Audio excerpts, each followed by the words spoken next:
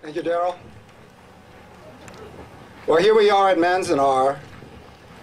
But why are we here? As Bruce mentioned, we're here to continue the legacy. And part of that legacy is to remember what Sue Kunitomi Embry, what the Manzanar Committee has always done, bringing our community together, bringing friends of the community together to remember what happened at Manzanar in hopes of something like this never happening again. Also, we're here to continue the legacy of something that happened in 1988, which was the culmination of the Japanese-American community coming together to fight for redress for what happened during World War II. And we came together, we brought friends of our community, we worked with Congress, and this all culminated in the signing of the Civil Liberties Act of 1988, on August 10th, 1988, 20 years ago. And that act provided a measure of justice for Japanese Americans.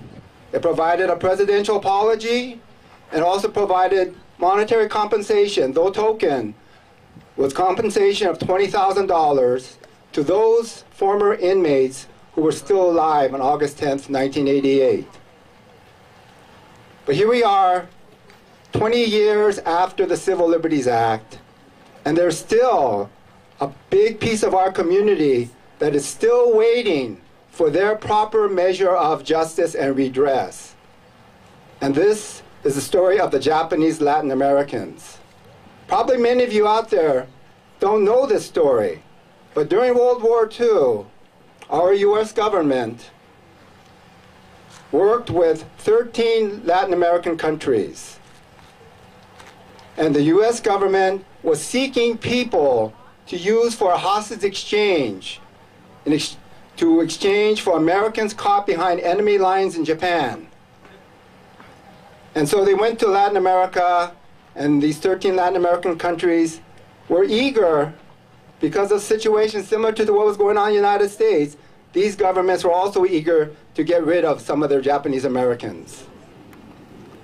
And so 2,264 Japanese Latin Americans were rounded up, torn from their families and communities in Latin America, and brought here to the United States. They stopped in the Panama Canal, and they were sprayed with DDT as supposedly to be deloused and all. Such, inhumane treatment. They wound up in Crystal City, Texas. And so many of them were used for that hostage exchange and wound up in Japan. But at the end of the war, when the camps closed, Crystal City was open much longer than the other camps. And many stayed in Crystal City until 1948. And what happened to Japanese Latin Americans who were not part of this hostage exchange were left to figure out what to do. The Latin American countries from which they were taken, they don't want them back. The United States had taken away their papers. They were essentially stateless people,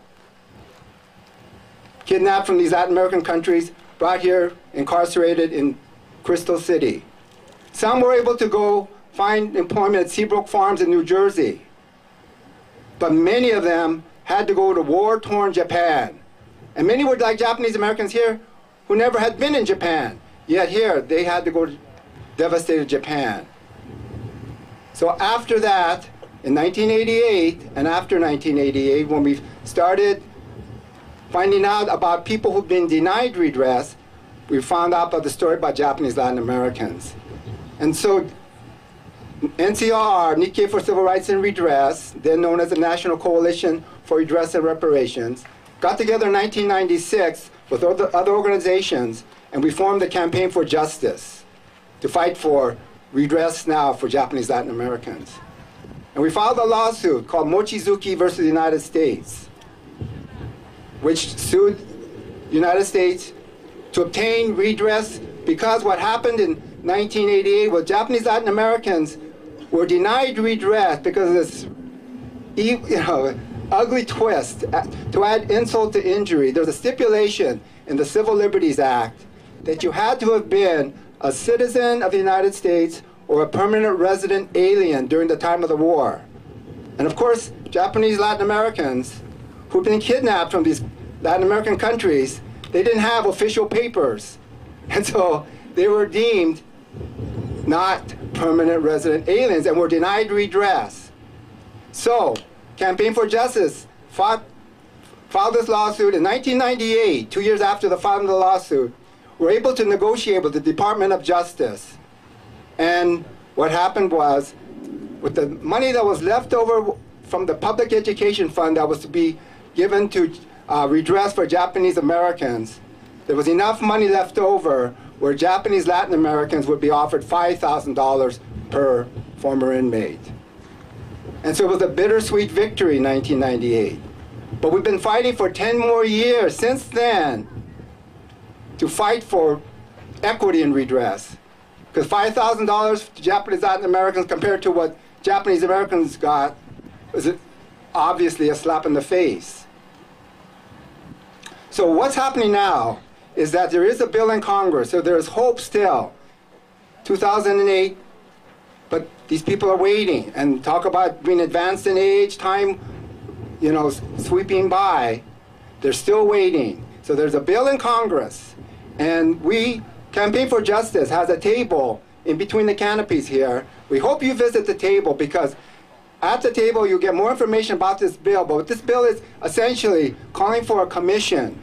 Just like the Japanese American Commission on Wartime Relocation and Internment of Civilians, we're seeking a commission that this bill is headed up by Senator Inoue in the Senate and Congressman Javier Becerra of Los Angeles in the House of Representatives.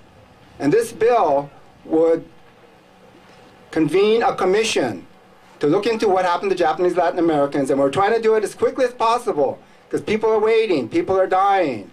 And so we're trying to get this passed this year so that these people can finally get their proper redress.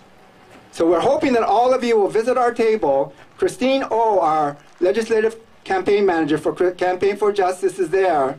And we have letters that we hope that you will sign to send to your representatives. Because we're here at Manzanar and we must continue the legacy. Thank you. Thank you, Richard.